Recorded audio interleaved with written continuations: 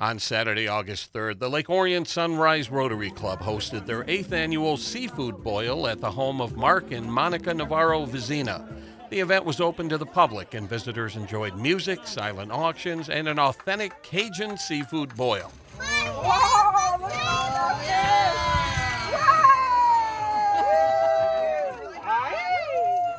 It's a lot of work.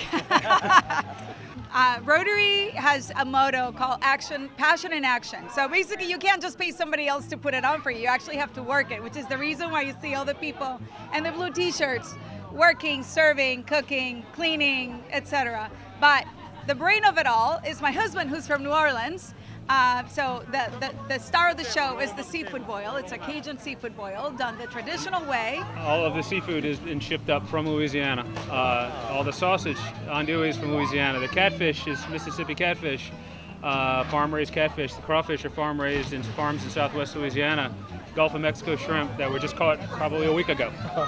So it's the best of the best, and so we didn't spare any expense to show everybody, and everyone appreciates it. I want to add, we have gluten-free and non-seafood options. Sometimes people are worried that they don't eat seafood or that they're, don't eat gluten. We have lots of options for everybody. Yes, we do. Lake Orion Rotary was originally founded in the 1930s and collaborates with the high school and Chamber of Commerce to address individual requests for assistance and international humanitarian efforts.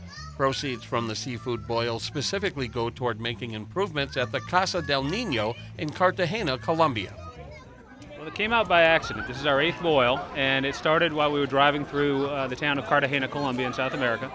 Monica's cousin was driving us, and we saw a pastel-colored building. Turned out to be the Casa del Niño, which is the children's hospital in Cartagena, Colombia.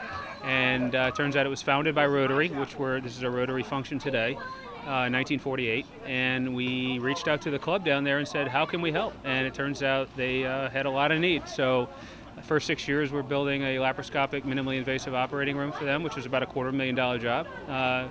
Because of this fundraiser and other ones down there. And then years 7 and years 8 here today is to continue raising money for the hospital, but this is going to be an oncology pavilion, a Rotary oncology pavilion for hematology oncology beds, and an air condition with all the monitoring equipment and pumps, and then also more importantly, to let the kids be kids, about a 3,000 square foot air conditioned play area for the cancer kids with Game Boys, game stations, playthings. Yeah. So they're too sick to be playing outside. It's very, very hot and humid there.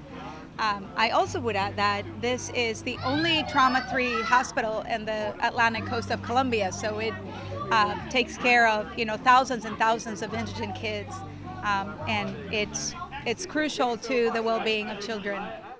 Rotary Club regular meetings are held on the first, second, and fourth Thursday of every month at 7:30 a.m. at the United Methodist Church in downtown Lake Orion.